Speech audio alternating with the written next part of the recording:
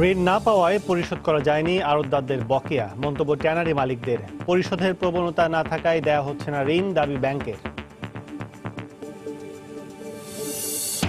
আবাসিক এলাকা থেকে বাণিজ্যিক প্রতিষ্ঠান সরানোয় গতি নেই, নিশ্ছিদ্র নিরাপত্তা নিশ্চিতে উচ্ছেদ জরুরি বলছে আইন শৃঙ্খলা রক্ষা বাহিনী। প্রভাবশালীদের দখলে সুনামগঞ্জের হাওর, বিশাল মৎস্য ভাণ্ডারের ওপর নেই স্থানীয়দের অধিকার, জলমহলগুলোর ইজারা বাতিলের তাগিদ। এবং ঈদ আনন্দ উদযাপনে পর্যটকের ঢল নেমেছে সাগরকন্যা কুয়াকাটায়, নিরাপত্তায় তৎপর টুরিস্ট পুলিশ।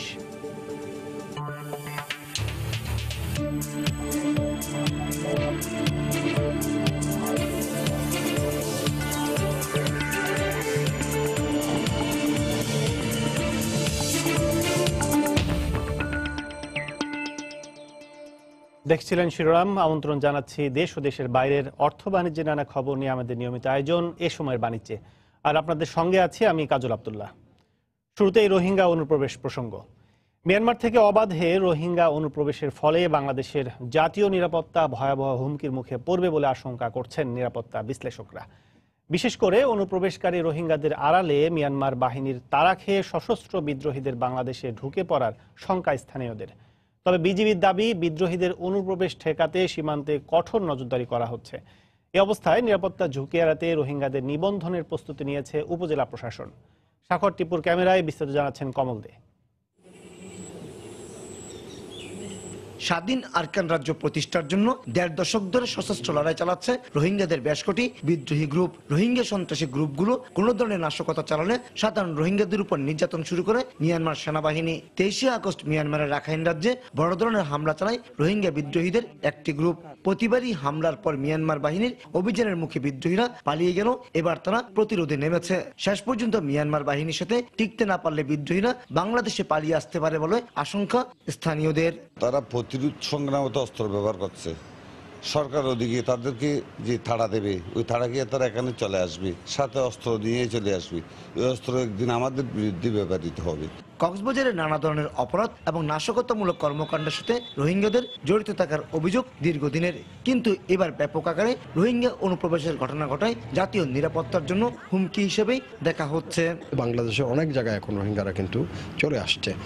তো এদের মনে যে আক্রোশ, এদের মধ্যে যে সর্বহারার বা হারানোর যে বেদনা, সেটাকে উস্কে দিয়ে আমাদের জন্য সে একটা বিপজ্জনক অবস্থা হতে পারে। তারা নিজেদের বাঁচার তাগিদে রাহাজানি বা সন্ত্রাসী কর্মকাণ্ডে নিজেদেরকে জড়িত করতে পারে। জাতিসংঘের যেসব অর্গানাইজেশন যারা কাজ করছে তাদেরকে একত্র করে এটা মিয়ানমারের উপরে একটা প্রেশার ক্রিয়েট করা ছাড়া এই সমস্যার সমাধানের পথ নেই। এই অবস্থায় মিয়ানমারের বিদ্রোহীদের অনুপ্রবেশ ঠেকাতে সীমান্তে কঠোর নজরদারি করা হচ্ছে বলে জানালেন বিজিবির এই কর্মকর্তা।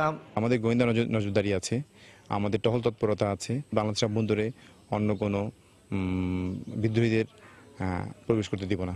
আর নিরাপত্তা ঝুঁকি এড়াতে উপজেলা প্রশাসনের পক্ষ থেকে তাদের নিবন্ধনের প্রস্তুতি নেওয়া হচ্ছে। আইন শৃঙ্খলা রক্ষার ক্ষেত্রে বিভিন্ন ধরনের পরিকল্পনা আমাদের থাকবে। যদি তাদের সংখ্যাটা থাকে, তাদের নাম ঠিকানা আমাদের কাছে নির্দিষ্ট থাকে, তাহলে আমাদের কাজকর্ম সরকারের দিক থেকে কাজকর্ম করতে সুবিধা হবে। গত ২৩শে আগস্ট থেকে কি পরিমাণ রোহিঙ্গা বাংলাদেশে অনুপ্রবেশ করেছে তার কোনো সঠিক পরিসংখ্যান না থাকলেও এই সংখ্যা লাখের বেশি বলে ধারণা স্থানীয়দের। মিয়ানমার থেকে অনুপ্রবেশকারীদের মধ্যে অধিকাংশই নারী এবং শিশু। পুরুষ অনুপ্রবেশকারী তেমন ছিল না বললেই চলে। আর এটিকেই ঝুঁকি হিসাবে দেখছেন নিরাপত্তা বিশ্লেষকরা। তারা বলছেন পরবর্তীতে এসব পুরুষদের সাথে যদি রোহিঙ্গা বিদ্রোহীরা বাংলাদেশে প্রবেশ করে তাহলে তা বাংলাদেশের নিরাপত্তার জন্য মারাত্মক ঝুঁকির কারণ হয়ে দাঁড়াবে। কক্সবাজারের উখিয়া থেকে কমল দে, সময় সংবাদ।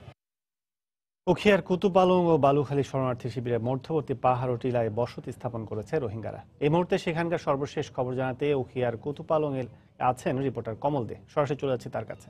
কমল। ধন্যবাদ কাজল। চরম দুর্বিষহ জীবনযাপন করছে মিয়ানমার থেকে চলে আসা, বাংলাদেশের সীমান্তে আসা অবস্থান নেওয়া মিয়ানমারের নাগরিক রোহিঙ্গারা। তো বলা চলে যে গত দীর্ঘদিন, তার বেশ কদিন ধরে তারা পায়ে হেঁটে সীমান্তে পাড়ি দিয়ে বাংলাদেশে প্রবেশ করেছে এবং তাদের তেমন কোনো যে খাওয়া বা সাহায্য সহযোগিতা তেমন তো করা হয়নি। এর ফলে তাদের যেমন অনেকে যেমন এখন পাহাড় কেটে বসতি স্থাপন চেষ্টা করছে, আবার অনেকে যারা পাহাড় কেটে বসতি স্থাপন করতে পারেনি তারা আশপাশে যে বন জঙ্গলগুলি রয়েছে সে বন জঙ্গলগুলি তারা অবস্থান নিচ্ছে। সামান্য একটা অংশ আমরা আসলে আপনাদেরকে দেখানোর চেষ্টা করছি মাত্র। শুধু এই সামান্য অংশ এরকম কিন্তু হাজার হাজার পয়েন্ট রয়েছে যেখানে রোহিঙ্গারা এদিকে এইভাবেই খোলা আকাশের নিচে বন জঙ্গলে তারা অবস্থান নিতে বাধ্য হচ্ছে। কিছু কিছু বিশেষ করে কতুপালং, বালুখালী, থাইংখালী এসব এলাকায় তারা পাহাড় কেটে বসতি স্থাপন করছে। যারা পাহাড়ে জায়গা পাচ্ছে না তারাই রাস্তার পাশে এবং এই যে বন জঙ্গলের মধ্যে শিশু পুত্রদের নিয়ে তারা এই ঠিক এইভাবে অবস্থান করছে। তবে তাদের মধ্যে একটু খাদ্যাভাব রয়েছে, খাদ্য সংকট রয়েছে। যদি কোনো গাড়ি বা খাদ্য কোনো গাড়ি আসলে তারা ছুটে যাচ্ছে এবং খাবারের আশা করছে। তো এখানে যারা কথা বলেছিলাম তারা একটি মানবিক সহযোগিতা চায়। তারা চাইছে যারা যেখানে থাকার ব্যবস্থা করা হচ্ছে সেখানে যেন একটু মাথা গোঁজা, একটা চালা বা একটা পলিথিন বা বাঁশের ব্যবস্থা করা হয়, ঠিকভাবে তাদের একটু খাবারের ব্যবস্থা করা হয়, এমনটি তারা আশা করছেন বা সরকারের কাছে আহ্বান জানাচ্ছেন। তো এখন পর্যন্ত বলা যায় সরকারি কিংবা বেসরকারি কোনো উদ্যোগে কিন্তু তেমন কোনো খাবার দেওয়া হয়। শুধুমাত্র কিছু লোক ব্যক্তি উদ্যোগে কিছু খিচুড়ি এনে তা জাত সামান্য খাবার এনে তাদেরকে দেওয়ার চেষ্টা করছেন। তবে আরেকটা বিষয় বলে রাখা উচিত যে কিন্তু মিয়ানমার যেমন গত 14 দিন ধরে মিয়ানমার সংঘাত চললো, রোহিঙ্গাদের অনুপ্রবেশ কিন্তু বন্ধ হচ্ছে না। বরং আমরা আজকেও দেখেছি বিপুল সংখ্যক রোহিঙ্গা কিন্তু সীমান্ত পেরিয়ে বাংলাদেশে চলে আসছে এবং তারা আশ্রয় শিবির, বিশেষ করে রাস্তার উপরে বা বাজার, হাট বাজার, বসত বাড়ির সামনে তারা কিন্তু অবস্থান নিচ্ছে। তো এক প্রকার শিশু, নারীদের কিন্তু চরম মানবেতর জীবন অবস্থা রয়েছে এসব রোহিঙ্গারা। তো তারা বলছে তারা মূলত তাদেরকে মিয়ানমার বাহিনীর নির্যাতন সহ্য করতে না পেরে তারা বাংলাদেশ চলে আসে প্রাণ বাঁচাতে। এখানে এসে তারা তেমন খাবার পাচ্ছে না বা থাকার মতো জায়গা। আমরা যে এখন যে প্রধান সড়কটি আছে অর্থাৎ এটি কক্সবাজার থেকে উকি হয়ে টেকনাফ যাওয়ার রাস্তা, এই রাস্তার দুপাশে কিন্তু এখন পর্যন্ত হাজার হাজার রোহিঙ্গা অবস্থান নিচ্ছে। আবার একটু আমরা একটু দেখানোর চেষ্টা করি নতুন যে বসতি স্থাপন করা হচ্ছে সেখানে। এখানে দেখতে পাচ্ছেন যে পলিথিন দিয়ে এবং পাশের কঞ্চি দিয়ে নতুন করে বসতি স্থাপন করা হয়েছে। এই ক্ষেত্রে এই ধরনের কিন্তু পাহাড়ের মধ্যে কিন্তু হাজার হাজার রোহিঙ্গা এইভাবেই তারা বৃষ্টির মধ্যে থাকার চেষ্টা করছেন। এবং আমরা একটু দেখানোর চেষ্টা করি এখনো কিন্তু যে রোহিঙ্গাদের আশা অব্যাহত রয়েছে তার একটা প্রমাণ কিন্তু এখন দেখানোর চেষ্টা করছে যে গাড়ি দিয়ে তারা সীমান্ত এলাকাতে তারা পায়ে হেঁটে প্রধান রাস্তায় আসে। প্রধান রাস্তায় আসলে তারা এই বিভিন্ন যানবাহনে করে তারা এইসব এখন যে ক্যাম্প আছে বা শরণার্থী শিবির বা রাস্তার আশেপাশে যেখানে রোহিঙ্গাদের অবস্থান আছে সেখানে তারা নেমে যাচ্ছে। আপনি এখন দেখতে পাচ্ছেন যে খোলা জিপ থেকে তারা প্রায় মিনি ট্রাক থেকে তারা নামছে, সিএনজি থেকে নামছে। অর্থাৎ তারা দীর্ঘ পথ পাড়ি সীমান্ত পাড়ে দিয়ে তারা প্রধান সড়কে চলে আসে। প্রধান সড়কে আসার পরে তারা বিশেষ করে কক্সবাজারের টেকনাফ, উখিয়া এবং বান্দরবনের নাইক্যাংচের দীর্ঘ সীমান্ত এলাকা রয়েছে যার দৈর্ঘ্য প্রায় 120 কিলোমিটার। সে 120 কিলোমিটার দৈর্ঘ্যের যে সীমান্ত, সে সীমান্ত পেরিয়ে তারা কিন্তু চলে আসছে বাংলাদেশের দিকে চলে আসছে। বাংলাদেশে আসার পর তাদের অবস্থানটা হচ্ছে পাহাড়ে, বনে, জঙ্গলে, এমনকি রাস্তার পাশে বিপজ্জনক অবস্থায় তারা চলাচল করছে, যে কারণে যানবাহন চলাচল বিঘ্ন ঘটছে। তো বলা চলে টেকনাফ, উখিয়ার একটা এখন ভয়াবহ বিপর্যয়ের কবলে রয়েছে এই রোহিঙ্গা ইস্যুর কারণে। তো কাজের বলা চলে যে রোহিঙ্গারা যে আসছে, থাকছে এবং তারা কিন্তু দুর্বিষহ জীবন যাপন করছে এই বাংলাদেশে। তো কাজের এখন পর্যন্ত আমার কাছে এ ছিল বাংলাদেশ সীমান্ত পেরিয়ে মিয়ানমার থেকে চলে আসা রোহিঙ্গাদের যে জীবনযাত্রা তার সর্বশেষ। দর্শক, উখিয়ার কুতুপালং এলাকায় রোহিঙ্গা অনুপ্রবেশ এবং তাদের বসতি স্থাপনের খবর জানাচ্ছিলেন সহকর্মী কমল দে। চলে যাচ্ছি অর্থ বাণিজ্যের খবরে। কোরবানির পশুর চামড়া কেনার জন্য পর্যাপ্ত পরিমাণ ব্যাংক ঋণ না পাওয়ায় আড়তদারদের অর্ধেক বকেয়া পরিশোধ করা যায়নি বলে দাবি করেছে ট্যানার্স অ্যাসোসিয়েশন। বিপরীতে আড়তদারদের অভিযোগ, বিপুল পরিমাণ বকেয়া আটকে রেখে ট্যানারিগুলো সরাসরি চামড়া কেনায় তাদের লক্ষ্যমাত্রা পূরণ হয়নি। এতে লোকসানে পড়েছেন আড়তদার, ফড়িয়া ও ব্যাপারীরা। ব্যাংক কর্তাদের মতে এ খাতে পর্যাপ্ত ঋণ পেতে ট্যানারি মালিকদের সময় মতো ঋণ পরিশোধের সংস্কৃতি প্রতিষ্ঠিত করতে হবে। আর চামড়ার ন্যায্য মূল্য নিশ্চিত করতে সব ধরনের চামড়ার দাম নির্ধারণ সহ এ খাতে স্বচ্ছতা নিশ্চিত করার আহ্বান অর্থনীতিবিদদের। বিস্তারিত জানাচ্ছেন হাজারা শুলি। অতীতের সব রেকর্ড ভঙ্গ করে এবছর সরকার নির্ধারিত দাম থেকে অনেক কমে চামড়া বিক্রি হলেও Bangladesh hide and skin merchant অ্যাসোসিয়েশনের অভিযোগ, চামড়া সংগ্রহের প্রাথমিক লক্ষ্যমাত্রা পূরণ হয়নি। এজন্য ট্যানারি মালিকদের দায়ী করে সংগঠনটির দাবি, আড়তদারদের কয়েকশো কোটি টাকা বকেয়া পরিশোধ না করেই নীতি বহির্ভূতভাবে মাঠ পর্যায়ে চামড়া কিনেছেন ট্যানারি মালিকরা। 80% টাকা রেখে দিয়ে 20%, 15% টাকা দিয়েছে আমাদের মার্কেটে। গ্রাসরুট লেভেল থেকে মালটাকে সংগ্রহ করা হয়, মেইন জায়গা থেকেই টাকাটা যেহেতু আসেনি, আমরা দিতে পারিনি। উপরন্ত তারা ডিরেক্টলি ক্যাশ পারচেস করতেছে, বিভিন্ন জায়গা থেকে কোটি কোটি টাকা লগ্নি করা আছে। অভিযোগ অস্বীকার করে ট্যানার্স অ্যাসোসিয়েশন বলছে ৫% চামড়া সরাসরি কেনা হয়েছে। সংগঠনটির এই নেতার দাবি আড়তদারদের অর্ধেক বকেয়া পরিশোধ করা হয়েছে। ২৫০ কোটি টাকা আমরা সর্বোচ্চ ডিসবার্স করছে। একটা সরকারি ব্যাংক ৩৫ কোটি টাকার মতো দেওয়ার কথা, ওনারা মাত্র ৫ কোটি টাকা ঈদের আগের দিন দিয়েছে। অনেক ব্যাংকই এরকম সিনারিও আছে, অনেক ট্যানারি 50% পেমেন্ট করেছে। আমরা ট্যানারি মালিকদের কিন্তু প্রতি বছরই 5 থেকে 6% চামড়া আমরা কোরবানির সময় সরাসরি পারচেজ করি। ব্যাংকগুলোর শীর্ষ কর্মকর্তারা জানান বকেয়া ঋণ সমন্বয় করে নিয়ম মেনে ট্যানারিগুলোকে ঋণ দেওয়া হয়েছে। ভুলুয়াকে দিছি 25, কালামকে দিছে 25 এবং আমিনকে 20, এই মোট 25, 50 আর 20, 70 কোটি টাকা স্যাংশন হয়েছে। ভুলুয়া ট্যানারি যেহেতু তাদেরটা সমন্বিত আছে, তারা পুরো টাকাটাই পাইছে, আর বাকি দুইটাতে যেহেতু 42 কোটি আউটস্ট্যান্ডিং ছিল, এটা বাদ দিয়ে বাকিটা তারা পাইছে। ঈদের আগে যেহেতু আমরা সিজনাল চামড়া কিনবেন, সেই সময় টাকার প্রয়োজন পড়বে। আমরা চামড়া যে টাকাটা গত বছর নিচ্ছেন, সেই টাকা তো অ্যাডজাস্টমেন্ট করার কথা। নিয়ম কানুনের বাড়িতে তাদেরকে আমি ড্রন দিতে পারবো না। অর্থনীতিবিদদের মতে প্রয়োজনীয় ঋণ পেতে ট্যানারিগুলোকে ঋণ পরিশোধের চর্চা করতে হবে। পাশাপাশি চামড়া বিক্রির ক্ষেত্রে অরাজকতা রোধে প্রতিটি পর্যায়ে দাম নির্ধারণ এবং স্বচ্ছতা নিশ্চিতের পরামর্শ তাদের। এখানে এক ধরনের ক্যাপটিভ মার্কেট তৈরি হচ্ছে। বিভিন্ন পক্ষ যদি আবার এখানে যদি জোটবদ্ধ হয়, তাতে গিয়ে যারা কাঁচা চামড়া সংগ্রহ করেন মৌসুমীরা, তারা সবচেয়ে বেশি ডিপ্রাইভ হওয়ার আশঙ্কা থাকে। সরকারের উচিত হবে যে মূল্যটি নির্ধারণ হয়, সেই মূল্যটিতে উপযুক্তভাবে সকল পক্ষে ক্রয় করা হচ্ছে কিনা সেটি নিশ্চিত করা। এবছর 1 কোটি পিস চামড়া সংগ্রহের লক্ষ্যমাত্রা নির্ধারণ করা হলেও সার্বিক পরিস্থিতি বিবেচনায় এর লক্ষ্যমাত্রা পূরণ হবে না বলে আশঙ্কা হাইডেন স্কিন মার্চেন্ট অ্যাসোসিয়েশনের। হাজির শিউলি, সময় সংবাদ, ঢাকা।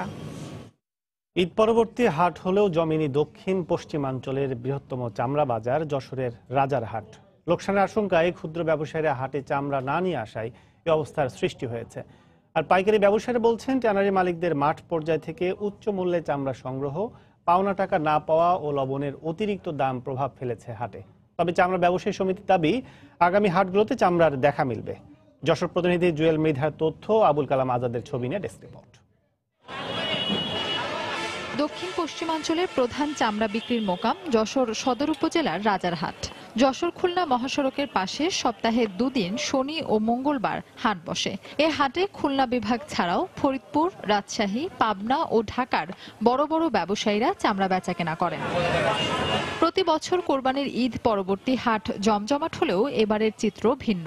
লোকসানের আশঙ্কায় অন্য বছরের তুলনায় 1/3 চামড়াও ওঠেনি হাটে। আর যারা চামড়া এনেছিলেন, চামড়া প্রতি 200 থেকে 500 টাকা পর্যন্ত লোকসান গুনতে হয়েছে বলে দাবি তাদের। লবণ টবণ 1600-1700 করে পড়েছে। আমাদের চামড়ার দাম আছে 1500, 1400 করে দাম আছে। আমাদের চামড়ায় লস যাচ্ছে। সরকারি রেট দিয়েছে 50-55 টাকা ফুট, কিন্তু এখানে 70 টাকা ফুট আপনার এই সুপার ট্যানারি, এসএফ ট্যানারি, এরা সব মাদ্রাসার থেকে চামড়া নিয়ে চলে গেছে। যদি এরকম দাম কম থাকে তাহলে কেউ চামড়া বাড়ির দিকে রেখে তারপরে বিক্রি করবে পরে। এছাড়া ঈদের আগে ট্যানারি মালিকদের কাছ থেকে পাওনা টাকা না পাওয়া ও লবণের অতিরিক্ত দামও প্রভাব ফেলেছে হাটে। আমরা কোনো টাকাই পাচ্ছি না ট্যানারি মালিকদের কাছ থেকে। চামড়া দু কিনছি, আমরা বেচতেও পারছি না। ট্যানারি মালিকরা তো ঢাকায় বসে বড় বড় কথা বলে, তারা কি মবসায়ী দেখেছে কয় পয়সা পেমেন্ট করেছে?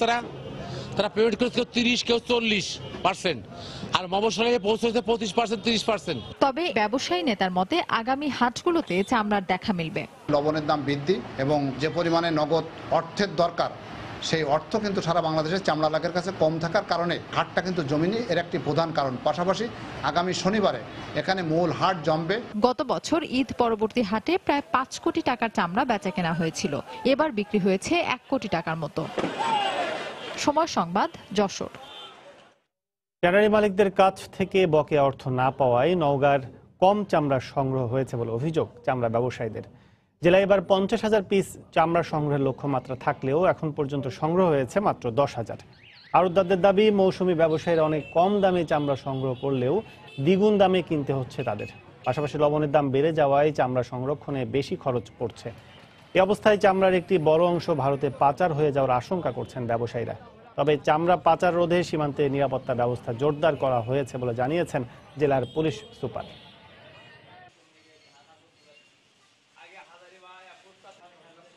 প্রিয়জনের সঙ্গে ঈদের ছুটি কাটিয়ে কর্মস্থল ঢাকায় ফিরছেন রাজধানীবাসী।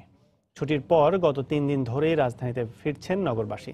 তবে গত 2 দিনের তুলনায় আজ রাজধানীমুখী যাত্রী চাপ বেশি দেখা গেছে বাস, ট্রেন ও লঞ্চ স্টেশনে। সকাল থেকেই একের পর এক ট্রেন দেশের বিভিন্ন অঞ্চল থেকে কমলাপুর আসে। তবে ফিরতি টিকিট নিয়ে কোনো রকম দুর্ভোগে পড়তে হয়নি ট্রেন যাত্রীদের, বরং যাওয়ার সময় কিছুটা ভিড় থাকলেও ফেরার পথে ছিল না সেই চিত্র। এদিকে লঞ্চেও ছিল রাজধানীমুখী যাত্রীদের চাপ, তবে নেই কোনো অস্বস্তি। যাত্রীরা বলছেন টিকিট পেতে তাদের কোনো ভোগান্তি পোহাতে হয়নি। একই চিত্র ছিল বাসেও। মহাসড়কে যানজট ছাড়াই নির্বিঘ্নে ঢাকায় পৌঁছাতে পেরে আনন্দিত যাত্রীরা।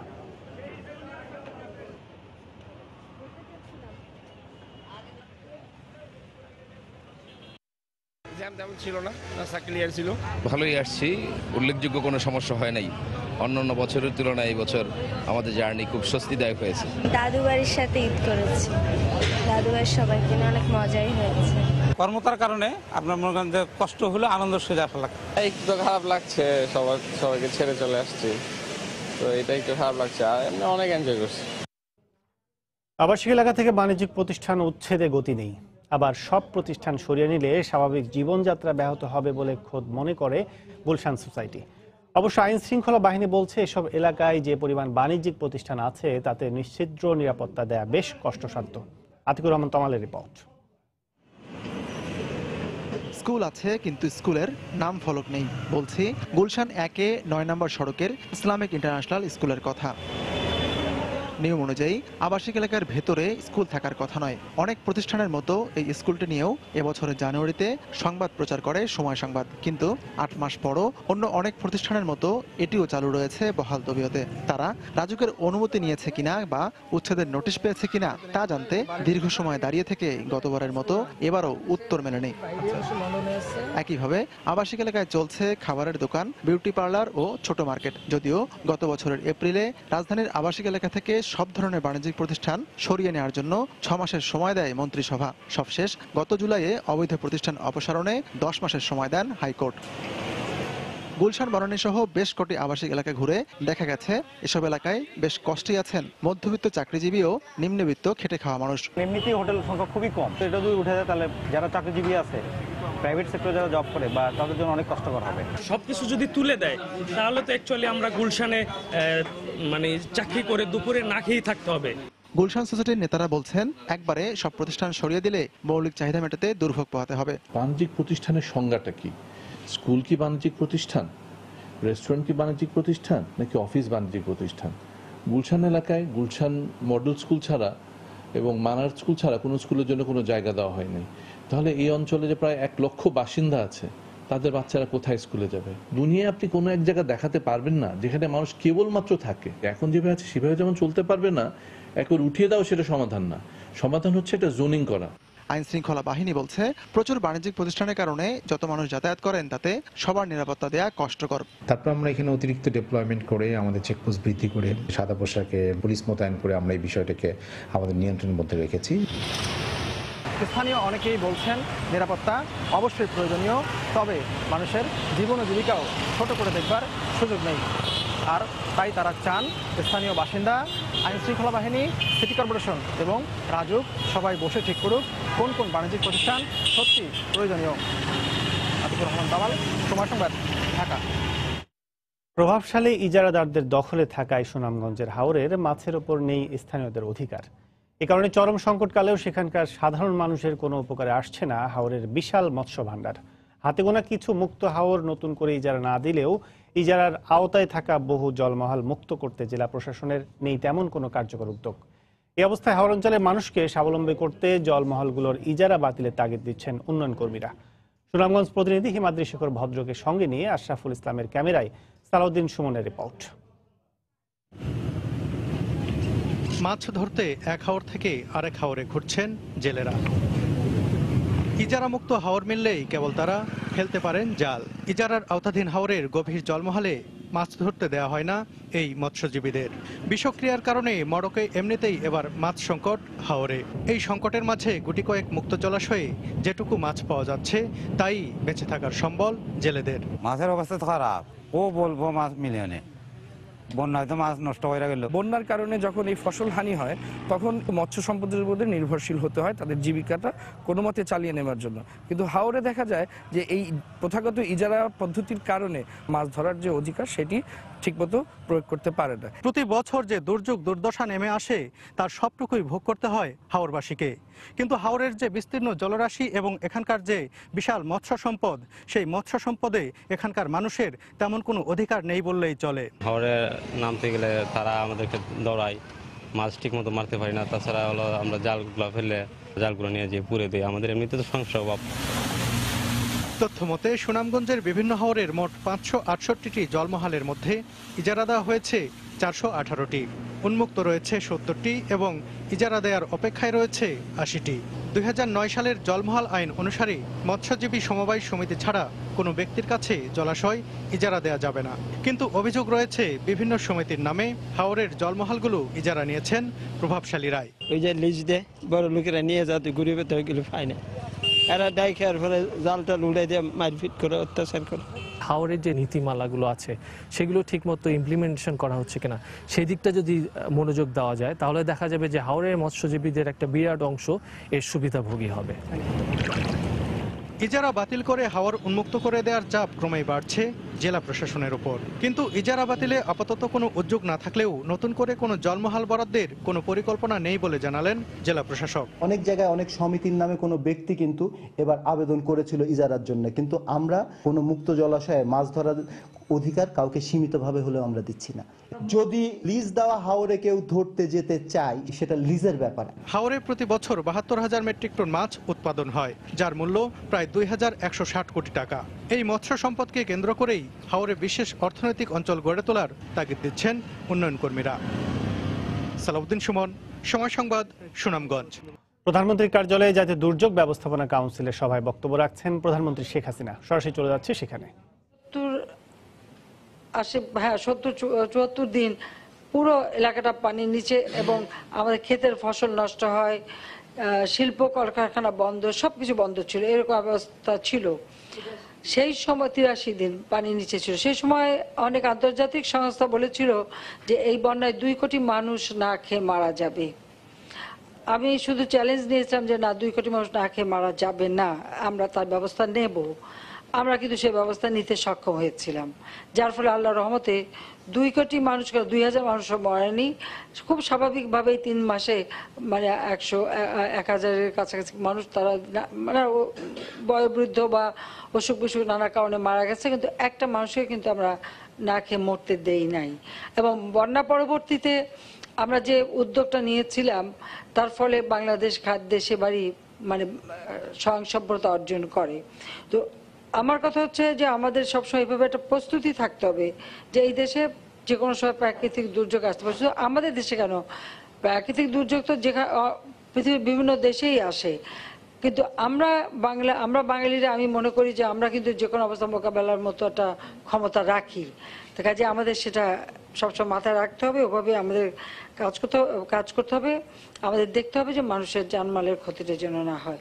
তো সেই বিষয়টা চিন্তা করেই আমরা, যেমন জাতির পিতা আর একটা কাজ করে গিয়েছিলেন, রেড ক্রিসেন্ট, তখন রেড ক্রস ছিল, পরবর্তীতে রেড ক্রিসেন্ট নাম হয়েছে, তার সহায়তায় এই কোনো মানে ঝড় আসার আগে বা কোনো জলোচ্ছ্বাস আসার আগে যে বিভিন্ন যে পূর্বাভাস দেওয়ার সাথে সাথে ভলান্টিয়ারদের কতগুলি দায়িত্ব। তো সেই সময় উনি প্রায় 45,000 ভলান্টিয়ার ট্রেনিং দিয়ে গিয়েছিলেন, যে তাদের কাজই ছিল যে যখনই পূর্বাভাস আসবে সঙ্গে সঙ্গে উপকূলীয় অঞ্চলে তারা এই মানুষকে সতর্ক করবে এবং মানুষকে মানে যাতে সরিয়ে নিয়ে যেতে পারি সেই উদ্যোগটাও কিন্তু তিনি নিয়েছিলেন। পরবর্তী এটা কিন্তু এখনো আমরা অনুসরণ করছি। পাশাপাশি ভূমিকম্প হলে পরে সেখান থেকে উদ্ধার কাজ কিভাবে করা যায় সে বিষয়ে কিন্তু আমরা এখন ট্রেনিং দিচ্ছি ভলান্টিয়ার, এবং আমরা কাজ করছি। তো প্রাকৃতিক দুর্যোগ যেহেতু আমাদের নিত্য মানে সাথী, তো সেটাকে মোকাবেলা করে চলার জন্য আর এটাকে কিভাবে আরো ক্ষতিটা কমানো যেতে পারে সেই বিষয়গুলি আমাদের সব সময় চিন্তা করতে হবে। আর যেহেতু আমরা এই সভাটা আজকে বসছি, আমাদের অতীতের যে অভিজ্ঞতা অনুসারে আমরা আমাদের যেমন আইন করা থেকে বিভিন্ন পদক্ষেপ আমরা নিয়েছি। তো ইতিমধ্যে যে সমস্ত প্রাকৃতিক দুর্যোগগুলি এসছে, তো সেখানে আমাদের আরও কি কি করণীয় আছে বা কারো কোনো নতুন চিন্তাভাবনা আছে কিনা, বা আরও আমরা সেগুলি এখানে আমরা সংযুক্ত করতে পারি কিনা, বা ভবিষ্যতে কি কি আমাদের করণীয়, সে বিষয়টা নিয়ে আমরা কিন্তু এই কাউন্সিলে আলোচনা করব।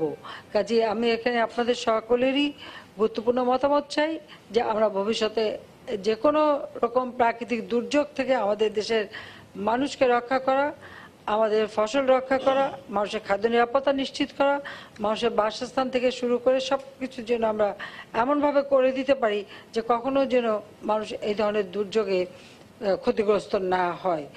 অর্থাৎ মানে প্রকৃতিকে রক্ষা করে মানুষের জানমালকে আরো সুন্দরভাবে কিভাবে আমরা গড়ে তুলতে পারি, যে কোনো দুর্যোগের হাত থেকে মানুষকে কিভাবে বাঁচাতে পারি, সেই মানে মতামতটাই আমরা এখানে আলোচনা করতে চাই। এবং আপনাদের সুচিন্তিত মতামত আমি মনে করি আমাদের ভবিষ্যৎ কর্মপন্থা আরো সহজ করবে। আপনাদের সবাইকে ধন্যবাদ। দর্শক, প্রধানমন্ত্রীর কার্যালয়ে জাতীয় দুর্যোগ ব্যবস্থাপনা কাউন্সিলের সভায় বক্তব্য রাখছেন প্রধানমন্ত্রী শেখ হাসিনা। তখন ছিলাম সেখানে। চলে যাচ্ছে পরের সংবাদে। ঈদ উপলক্ষে গত কয়েকদিন ধরে সব বয়সী পর্যটকের ঢল নেমেছে পর্যটন কেন্দ্র কুয়াকাটায়। সমুদ্র স্নান, সূর্যাস্ত, সূর্যোদয় এবং বিভিন্ন দর্শনীয় স্থান বাড়িয়ে দিয়েছে পর্যটকদের ঈদ আনন্দ। আর পর্যটকদের নিরাপত্তায় তৎপর রয়েছে টুরিস্ট পুলিশ। কুয়াকাটা ঘুরে এসে আরো জানাচ্ছেন এম এ আজিম। ঈদ মানেই আনন্দ, আর সেই আনন্দকে আরও রাঙিয়ে তুলতে বরিশাল অঞ্চল ছাড়াও দেশের বিভিন্ন এলাকার বিনোদন প্রেমীরা পরিবার সহ ছুটে এসেছেন সাগরকন্যা কুয়াকাটায়। সমুদ্রের উত্তাল ঢেউ মুহূর্তেই সব বয়সী পর্যটকদের আকর্ষণ করে সমুদ্র স্নানে। সমুদ্রের উত্তাল ঢেউয়ের সাথে টিউব নিয়ে ভাসছেন অনেকেই, কেউ বা সমুদ্রের পানিতে পা ভিজিয়ে হাঁটছেন। আবার আনন্দঘন এই মুহূর্তটি ছবির ফ্রেমে বন্দি করতে ব্যস্ত। বালুর মধ্যে আপন মনে তৈরি করছেন বালু ভাস্কর্য। কেউ সমুদ্র তীরের ছাতার নিচে বসেই ঘন্টার পর ঘন্টা উপভোগ করছেন সমুদ্র কন্যাকে। ঈদ খুব ভালো কাটছে, কিন্তু এখানে আইসা মানে আরো বেশি হয়ে গেছে, মানে ডাবলের চেয়েও ডাবল। এটা অনেক সুন্দর একটা জায়গা, অনেক ভালো জায়গা। আমরা এসে মানে আমাদের অনেক ভালো লাগলো। কুয়াকাটা দেখা হয় না, এই জন্য কুয়াকাটা আসলাম। তো কুয়াকাটা এসে অনেক এনজয় করতেছি, এখানে অনেক মানুষজন আছে। সমুদ্রের কাছে আসলেই মানে এমনিতেই মানুষের মন ভালো হয়ে যায়, এই হিসেবে আমাদের অনেক মজা করলাম। আর পর্যটকদের নিরাপত্তায় তৎপর বলে জানায় টুরিস্ট পুলিশ।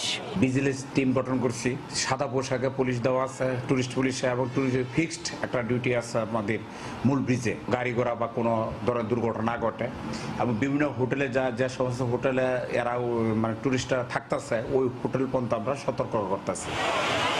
তবে এই ঈদে লম্বা ছুটি না থাকায় অন্যবারের তুলনায় পর্যটক অনেক কম এসেছেন। তাদের নিরাপত্তা দিতে শুধু সমুদ্র সৈকত নয়, কুয়াকাটার আরও 13টি পর্যটন স্পটে নিরাপত্তা জোরদার করেছে পুলিশ।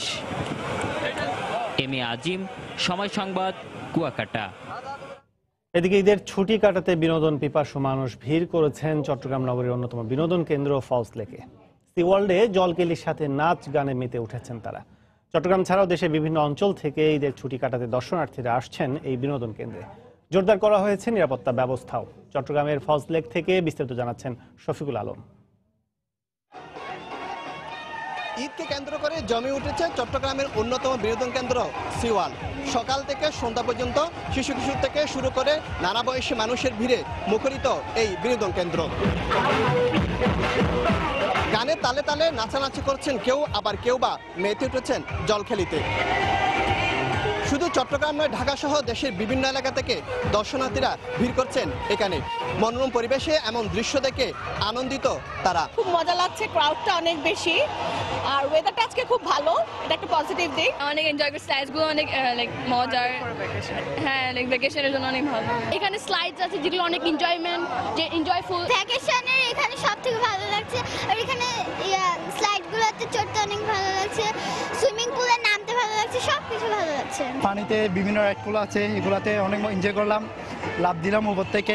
বাচ্চাদের অনেক অনেক আনন্দ ফিল করতেছে, আর আমিও অনেক আনন্দ করতেছি। এদিকে কর্তৃপক্ষ নিয়েছে বিশেষ নিরাপত্তা ব্যবস্থা। আমাদের নিরাপত্তা টিম রয়েছে, আর আমাদের বিশাল একটা লেক আছে, এই লেকটাকেও নিরাপত্তার আওতায় এনেছি। এখানে টহল দেওয়া হচ্ছে। প্রতিদিন সকাল 10টা থেকে সন্ধ্যা 6টা পর্যন্ত খোলা থাকে এই বিনোদন কেন্দ্র।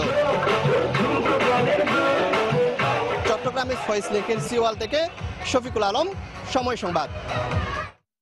নীলফামারীতে কোনো বিনোদন কেন্দ্র না থাকায় ঈদের ছুটিতে মানুষের ঢল নেমেছিল তিস্তা ব্রিজ এলাকায়। ঈদের চতুর্থ দিনে প্রিয়জনদের সঙ্গে নিয়ে সবাই ছুটে এসেছিলেন নদীর অপরূপ শোভা অবলোকন করতে। মঙ্গলবার বিকেল থেকেই হাজারো মানুষের পদচারণে মুখর ছিল ডিমলার তিস্তা ব্যারেজ এলাকা। পরিবার পরিজন নিয়ে আনন্দ উচ্ছ্বাসে মেতেছিলেন সবাই। নদীর পার ঘেঁষা সবুজ বাগানে যেমন হারিয়েছেন কেউ কেউ, তেমনি অনেকে আবার নৌকা ও স্পিড বোটে করে ঘুরে বেরিয়েছেন নদীর বুকে।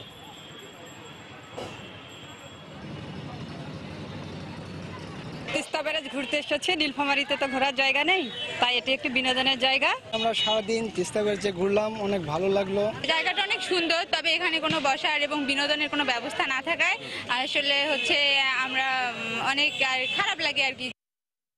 ঈদের ছুটি শেষ হয়ে গেলেও দর্শনার্থীদের পদচারণায় এখনো মুখর রাজধানীর বিনোদন কেন্দ্রগুলো। বিশেষ করে গতকাল দুপুরের পর শিশু পার্ক, হাতিরঝিল সহ বিভিন্ন বিনোদন কেন্দ্রে ঢল নামে দর্শনার্থীদের। শিশু পার্কের প্রতিটি রাইডের সামনেই ছিল ক্ষুদে দর্শনার্থীদের নিয়ে অভিভাবকদের দীর্ঘ সারি। গরম আর রোদ উপেক্ষা করে দুপুর থেকেই বিনোদন কেন্দ্রগুলোতে আসতে থাকেন নগরবাসী। এদিকে দীর্ঘক্ষণ অপেক্ষা করেও সন্তানকে নিয়ে পছন্দের রাইডে উঠতে না পারায় ক্ষোভ জানিয়েছেন অভিভাবকরা। চোখে মুখে আনন্দের ছাপ নিয়েই বাবা মার সাথে ঘুরে বেড়াচ্ছিলেন ক্ষুদে দর্শনার্থীরা। তো 2 ঘন্টা আগে আসছি, ট্রেনে উঠবো বাচ্চাদেরকে নিয়ে, মানে এখনো কোনো সিরিয়াল পাই না, এই জন্য চলে যেতেছে। সকাল অফিস করে বাচ্চাদেরকে নিয়ে বিকেল বের হয়েছি। ঘোড়া চড়েছি, ট্রেনে চড়েছি, আরো অনেক খেলনা গাড়িতে চড়েছি, এরোপ্লেনে চড়েছি। আমার শিশু পার্কে এসে অনেক ভালো লেগেছে। ঘোড়ায় গান হচ্ছিল, ঘোড়া অনেক মজা করছি। ঈদের আনন্দ উপভোগ করতে শরীয়তপুরের মডার্ন ফ্যান্টাসি কিংডমে ভিড় করেছেন দর্শনার্থীরা। দূর দূরান্তের ভ্রমণ পিপাসুদের পদচারণায় মুখর হয়ে ওঠে নড়িয়া উপজেলার কোলকাঠি গ্রামের এই বিনোদন কেন্দ্রটি। নানা ধরনের রাইডে চড়ে দারুণ খুশি শিশুরা। মডার্ন ফ্যান্টাসি কিংডমে বিভিন্ন রাইডের পাশাপাশি রয়েছে মিনি চিড়িয়াখানা। বিভিন্ন ধরনের পশু পাখি দেখে পরিবার পরিজন নিয়ে উচ্ছ্বাস আর আনন্দে মাতেন দর্শনার্থীরা। নাব্য সংকটের কারণে ব্যাহত হচ্ছে মাদারীপুরের কাঁঠালবাড়ি শিমুলিয়া নৌরুটে ফেরি চলাচল। গত 6 দিন ধরে 20টি ফেরির মধ্যে মাত্র 4 থেকে 5টি ফেরি চলছে। আর পদ্মা নদীর লৌহজং পয়েন্টে ড্রেজিং এর কাজ চলমান থাকায় মাঝ নদীতে প্রায় আটকে যাচ্ছে ফেরি। এতে প্রতিদিন ঘাট এলাকায় বাড়ছে যানবাহনের দীর্ঘ সারি। নৌরুটটি স্বাভাবিক না হওয়া পর্যন্ত বিকল্প নৌরুট হিসেবে পাটুরিয়া দৌলতিয়া ফেরিঘাট ব্যবহার করার অনুরোধ কর্তৃপক্ষের। নৌপরিবহন মন্ত্রণালয়ের কর্মকর্তারা জানান, সমস্যার সমাধানের সময় লাগবে আরও 5 থেকে 6 দিন। সঞ্জয় কর্মকার, অভিজিতের পাঠানো তথ্য ছবি নিয়ে ডেস্ক রিপোর্ট। জোয়ার ভাটা সহ নানা কারণে প্রতি বছর পলি জমে মাদারীপুরের কাঁঠালবাড়ি শিমুলিয়া নৌরুটের পদ্মা নদীর লৌহজং পয়েন্টে। প্রতি বছর ড্রেজিং করে পলি অপসারণও করা হয়, কিন্তু সেই পলি নদীতে এসে মিশে আবারও দেখা দেয় নাব্য সংকট। এতে প্রতিনিয়তই এই রুটে ডুবোচরে আটকে যাচ্ছে চলাচলকারী ফেরি। এই রুটের 20টি ফেরির মধ্যে বর্তমানে দ্বিগুণেরও বেশি সময় নিয়ে চলাচল করছে মাত্র 4 থেকে 5টি ফেরি। ফলে প্রতিদিনই ঘাট এলাকায় বাড়ছে যানবাহনের দীর্ঘ সারি। ঘন্টার পর ঘন্টা ঘাটে আটকে পড়ে ভোগান্তি পোহাতে হচ্ছে যাত্রী ও চালকদের। ড্রেজিং কাটতেছে কিন্তু ফেরি বাইজা পড়তেছে, এটা 24 আওয়ার্স এরকম চলতে আছে। ড্রেজিং তো পরিষ্কার না, পরিষ্কার হলে তো ফেরিগুলো চলতে ঠিকভাবে যেত। 11টার দিকে গাড়ি লাগাইছি, এই গাড়ি নিয়ে আমার আস্তে আস্তে পরের দিন সকাল 7টা বাজে আমি ফেরিতে উঠতে পারছি। ভালো কোনো ব্যবস্থা নেই, কোনো ভালো টয়লেট নেই, বাচ্চাদেরকে নিয়ে যে আমরা একটু বসবো, যে এত ঘন্টা দাঁড়ানো একটু বসবো বিশ্রাম করবো, সেই উপায় নেই। এই নৌরুটটি স্বাভাবিক না হওয়া পর্যন্ত বিকল্প নৌরুট হিসেবে পাটুরিয়া দৌলতিয়া ফেরিঘাট ব্যবহার করার পরামর্শ ঘাট কর্তৃপক্ষের। ঈদের পরবর্তী দিন থেকেই নদীতে নাব্যতা সংকট প্রকট আকার ধারণ করেছে, যে কারণে রোরো ফেরি এবং ডাম ফেরি টোটালি বন্ধ হয়ে গেছে। বাস এবং ট্রাক দৌলতিয়া বা অন্য কোনো রুট দিয়ে যাওয়ার জন্য বিআরটিএ কর্তৃপক্ষ অনুরোধ করেছেন। এদিকে 350 ফুট এলাকা জুড়ে পলি অপসারণের লক্ষ্যে প্রতিদিন 20,000 ঘনফুট পলি অপসারণ করা হচ্ছে বলে জানালেন ড্রেজার ইনচার্জ। 2টা ওদিকেও কাজ করতেছে, আমরা পর্যাপ্ত চেষ্টা করতেছি। 4 থেকে 5 দিন সময় লাগবে আমাদের 350 ফিট জায়গা কাটতে আর কি, মাটি কাটতে। নৌ পরিবহন মন্ত্রণালয়ের এই কর্মকর্তা জানান, সমস্যা সমাধানে সময় লাগবে আরো 5 থেকে 6 দিন। আমরা এখন যে চ্যানেলটা আমরা নিয়ে আসতেছি, সেই চ্যানেলের মুখে এখন পানি আছে, কোনো জায়গায় 7 ফিট, কোনো জায়গায় 6 ফিট। নদীর নাব্যতা হ্রাস পেয়েছে এবং পাশাপাশি স্যান্ডবার, একটা বড় ধরনের স্যান্ডবার এখানে হিট করার কারণে এই পরিস্থিতির সৃষ্টি হয়েছে। দক্ষিণাঞ্চলের 21 জেলার মানুষের যাতায়াতের এই নৌরুট দিয়ে স্বাভাবিক সময়ে 1200 যানবাহন ও 30,000 মানুষ প্রতিদিন যাতায়াত করেন। ঈদে এই সংখ্যা বেড়ে যায় কয়েক গুণ। সময় সংবাদ, মাদারীপুর। দেশের বাইরের অর্থ বাণিজ্য খবর। 100 বছর আগে যুক্তরাষ্ট্রের শ্রমিকদের অধিকার আন্দোলনের ইতিহাসে শুরু হয়েছিল, তবুও সেখানে এখনো পরিবর্তন হয়নি শ্রমজীবী মানুষের ভাগ্য। দারিদ্র্যকে পুঁজি করে চাকরির শর্তে 10 থেকে 12 ঘন্টা কাজ করতে শ্রমিকদের বাধ্য করা হচ্ছে।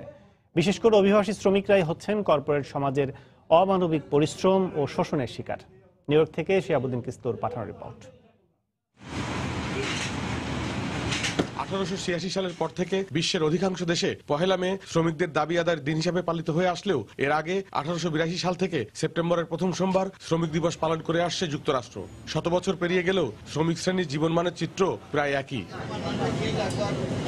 যুক্তরাষ্ট্রে সেপ্টেম্বরের প্রথম সোমবার শ্রমিক দিবস উপলক্ষে সরকারি ছুটি ঘোষণা করা হলেও সরকারি ও আধা সরকারি প্রতিষ্ঠান ছাড়া সর্বত্রই কাজ করতে হচ্ছে অভিবাসী শ্রমিকদের। আজকে লেবার ডে আমরা জানি, কিন্তু কি করব, এখন আমরা কাজ করতে হয়। দেশের মা বাবা, ভাই বোন, আত্মীয় স্বজন আছে, তাদেরকে সহযোগিতা করতে হয়।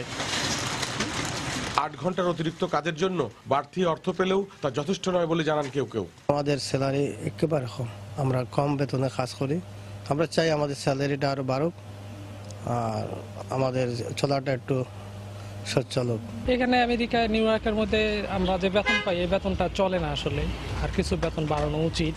নিউ ইয়র্কে কেন্দ্রীয় শ্রমিক ইউনিয়ন এবং নাইটস অফ লেবার এই দিনটিতে শ্রমিক দিবস পালনের উদ্যোগ নেয়। শিকাগো শহরের হে মার্কেটে হত্যাকাণ্ডের পর হানাহানির আশঙ্কায় পহেলা মের পরিবর্তে এই দিনটির প্রতি সমর্থন জানান যুক্তরাষ্ট্রের তৎকালীন প্রেসিডেন্ট গ্লোভার ক্লিভল্যান্ড। এরপর 1887 সাল থেকে সেপ্টেম্বর মাসের প্রথম সোমবার শ্রমিক দিবস পালন করে আসছে যুক্তরাষ্ট্র ও কানাডা। শিহাবুদ্দিন কিসলু, সময় সংবাদ, নিউ ইয়র্ক, যুক্তরাষ্ট্র। এবার জানিয়ে দিচ্ছি শেয়ার বাজারে লেনদেন কার্যক্রম। লেনদেনের খবর জানাতে আমরা সরাসরি চলে যাচ্ছি ডিএসসির অফিসিয়াল ওয়েবসাইটে। দর্শক, ডিএসসি 3টি সূচকের 3টি কিন্তু সকাল থেকে ঊর্ধ্বমুখী রয়েছে। এখন পর্যন্ত ডিএসসি এক্স যে সূচকটি 34 পয়েন্ট বেড়ে 6117 পয়েন্ট অবস্থান করছে। ডিএসসি সরিয়ার সূচকটি অবস্থান করছে 9 পয়েন্ট বেড়ে 1343 পয়েন্টে। এছাড়া ডিএসসি 13 যে সূচকটি 12 পয়েন্ট বেড়ে 2169 পয়েন্টে কিন্তু অবস্থান করছে। এছাড়া এখন পর্যন্ত 15,903টি শেয়ার লেনদেন হয়েছে, যার বাজার মূল্য কিন্তু 104 কোটি 31 লাখ টাকা। 157টি প্রতিষ্ঠানের শেয়ারের দর বৃদ্ধি পেয়েছে। এছাড়া 48টি প্রতিষ্ঠানের শেয়ারের দর নিম্নমুখী। এছাড়া অপরিবর্তিত রয়েছে কিন্তু 34টি প্রতিষ্ঠানের শেয়ারের দর। সেক্ষেত্রে এখন পর্যন্ত ঊর্ধ্বমুখী রয়েছে এমন শীর্ষ অবস্থা রয়েছে 20টি প্রতিষ্ঠান, যার মধ্যে কিন্তু আমরা দেখতে পাচ্ছি যে প্রায় 12 থেকে 14টি হচ্ছে 20টি শীর্ষ প্রতিষ্ঠানের মধ্যে আর্থিক প্রতিষ্ঠান, যার প্রথমে রয়েছে ন্যাশনাল ব্যাংক লিমিটেড। প্রতিষ্ঠানটির শেয়ারের দর এখন পর্যন্ত 14 টাকায় রয়েছে, যার সর্বোচ্চ মূল্য ছিল 14 টাকা 10 পয়সা, সর্বনিম্ন ছিল 13 টাকা 70 পয়সা। 2 নম্বর অবস্থানে রয়েছে প্রিমিয়ার ব্যাংক। প্রতিষ্ঠানটির শেয়ারের দর 15 টাকা 80 পয়সা অবস্থান করছে, লেনদেন চলছে, যার সর্বোচ্চ বাজার মূল্য ছিল 16 টাকা 20 পয়সা, সর্বনিম্ন ছিল কিন্তু 15 টাকা 10 পয়সা। 3 নম্বর অবস্থানে রয়েছে আইএফআইসি। প্রতিষ্ঠানটির শেয়ারের দর 21 টাকা 20 পয়সা, লেনদেন চলছে, সর্বোচ্চ ছিল 21 টাকা 30 পয়সা, সর্বোচ্চ ছিল 20 টাকা 90 পয়সা। 4 নম্বর অবস্থানে রয়েছে সিটি ব্যাংক লিমিটেড। প্রতিষ্ঠানটির শেয়ারের দর 45 টাকা 90 পয়সায় উঠেছে, যার সর্বোচ্চ মূল্য ছিল 46 টাকা 50 পয়সা, সর্বনিম্ন ছিল 44 টাকা 30 পয়সা।